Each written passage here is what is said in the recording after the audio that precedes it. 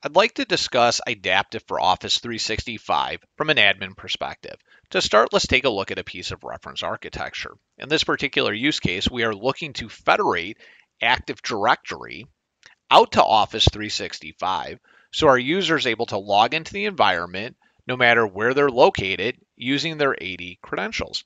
In order to accomplish this, we need to deploy the Idaptive Cloud Connector. This is a small 70 meg Windows Services file.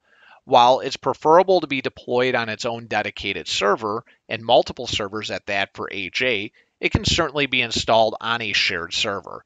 The important thing is that this Windows server must be on the same network as AD so there's a direct line of communication.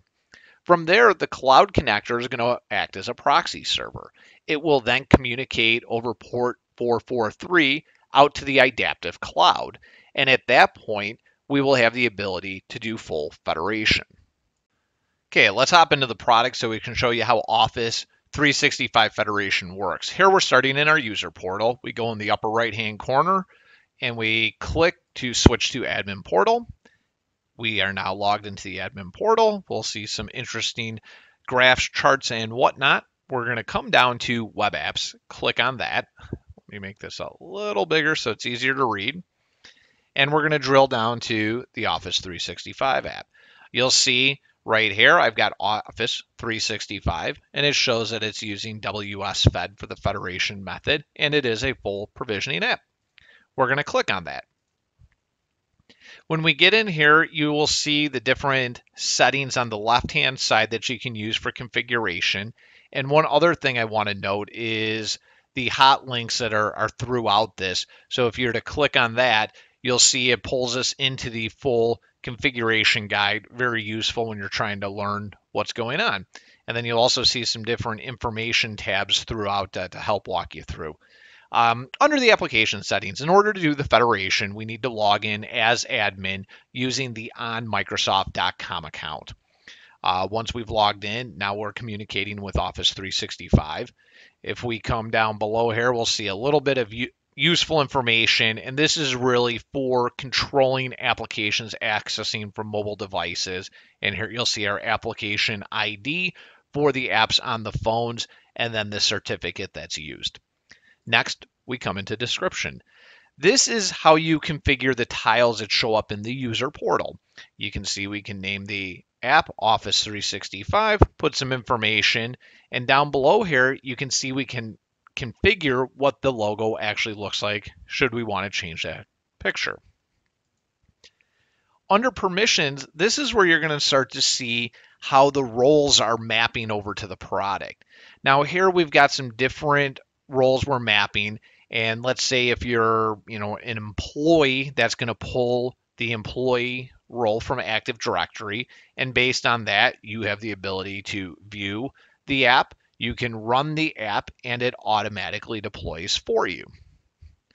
Next, we come into policy. Policy gives you an easy way to script policies you may want to use. Here's a few examples in here. So for example, if I wanted to block access to Office 365 based on time, I could load that up. I could, make some of the necessary changes, and maybe for some sort of a call center, I wanted that user to only be able to access between the hours of 8 and 5. If that's the case, so be it, I can do that. Not going to save those changes, which is going to kick me out, and I'm going to have to come back into the app here real quick.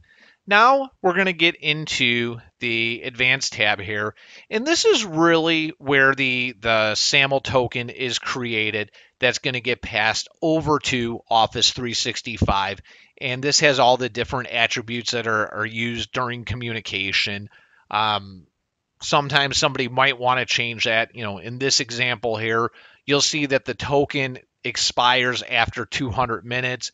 Maybe for some reason you want it to expire after an hour, or you want to let it go longer, whatever the case may be.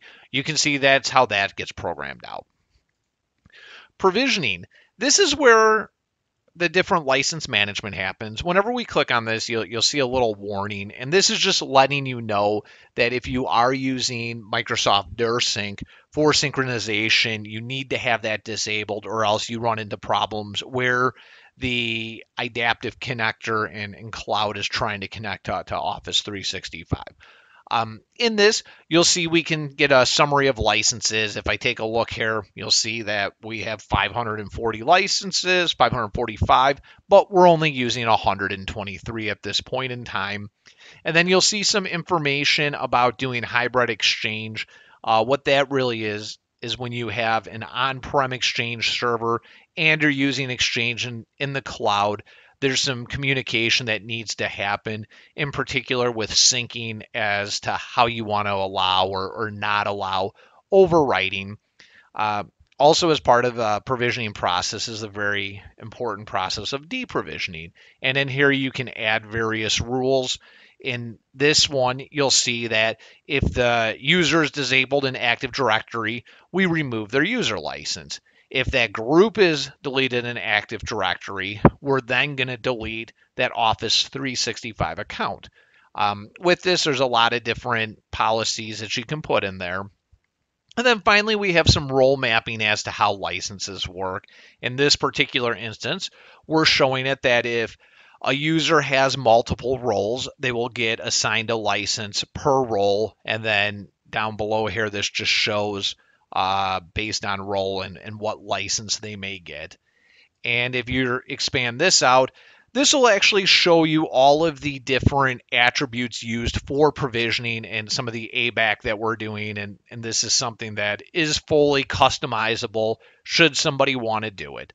The last tab I'd like to show you briefly here is workflow. We don't have anything enabled at this point in time, but we could set up a situation that if somebody wanted to add Office 365 to their user portal, we could put a request in place where one of the admins has to approve that request. And in short, this is how Office 365 looks like from the admin perspective.